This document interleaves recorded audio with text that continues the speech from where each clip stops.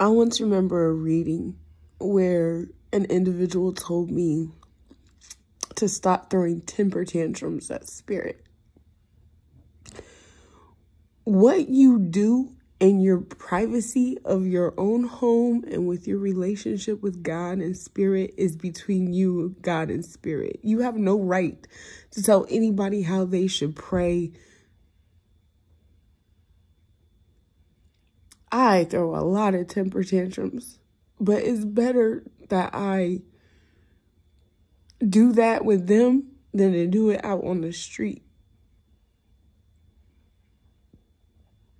It's okay to show frustration, whether you know they're coming through or not. It's okay to be frustrated. It's okay not to feel most patient. It's okay to do those things and acknowledge those things with the higher powers. It's not okay to display that to other people on a regular basis. I still lose my patience with people. Nothing is absolute. But the more that I express my unhappiness with the Most High, the less unhappy I am in public.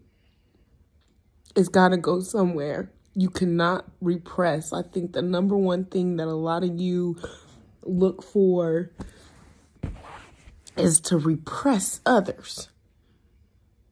If somebody is being emotionally violent to you, physically violent to you, you'll say you get what you put out if someone responds, not recognizing that that person responding is the person getting back what they put out. The person who responds is not going to get nothing back unless you give it to them, and you give it to them because you refuse to recognize that they're being attacked. You guys have so many double standards that cause the mental illness, that cause people not to be able to to do sinister stuff because they've never been trained to properly release their emotion. I think that for the situation that I am in, I think I am pretty balanced. There's been a few people that have gotten some tongue lashes from me. Ultimately, I don't have a lot of disgruntles, and that's because I take it up with the Most High when I'm upset. And one thing I want y'all to know is that patience is probably the most painful thing of all the virtues. You know, patience is a virtue, but it's painful. When you got the kind of stuff that I have going on in my life, it's painful. Why I gotta wait for all this? I know that things are going on with my children and I just gotta wait. That's painful. Why wouldn't you cry out to God?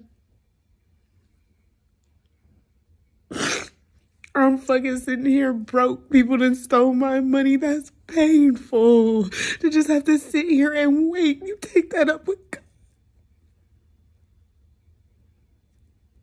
I love somebody and he loves me and I gotta wait for what? It's that you don't understand and you feel like you've done all that you can. The only thing you can do is take that pain up with God. And how dare you tell me how to address God about my shit? How dare you? Mind your fucking business, bitches. None of y'all is any guru. None of y'all know shit. Y'all know is repression. All y'all know is respect. There is there is no such thing with God. You do not have to approach God. Excuse me, sir. Excuse me. You don't gotta approach God like that. You just come as you are. Come as you are. Come how you feel. Be real with God. If nobody else, be real with God. And if that is a tantrum, then it's a motherfucking tantrum.